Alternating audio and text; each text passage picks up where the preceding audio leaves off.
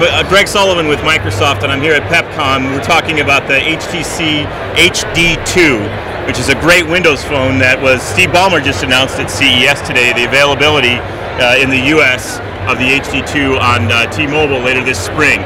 It's a fantastic Windows phone. This has a 1 gigahertz Snapdragon processor, 5 megapixel camera, super bright 4.3-inch capacitive multi-touch display, and it runs Windows Mobile 6.5, a great smartphone. One of my favorite things is the applications that come along with it. I can go ahead and geotag pictures, integrate with the GPS, and the thing will know the longitude and latitude of where I took that picture and have me jot down a little note about where I was, and even record a voice clip to integrate the GPS and the great camera that comes in this device.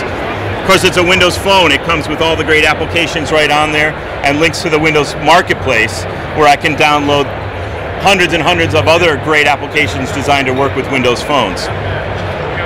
It also comes with Microsoft My Phone, which backs up all of the data. Every time I take a picture, get a text message, or all my contacts automatically backed up to the web, and then I can get those on my PC. And so if I lose my phone, I can replace all my priceless data, get it right back on the phone anytime I want.